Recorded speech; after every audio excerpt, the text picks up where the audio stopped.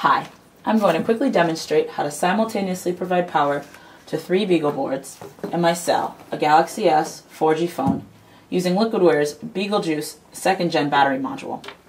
First, I'm going to plug in these 3 2-pin barrel adapter cables into one of the 4 5-volt outputs on the board. The 4th cable is a USB adapter cable that now has a 2-pin connector on one end and a USB female extension on the other, and it's connected to a USB to USB mini cable. I'm just going to take a second to plug in all of the cables to the boards.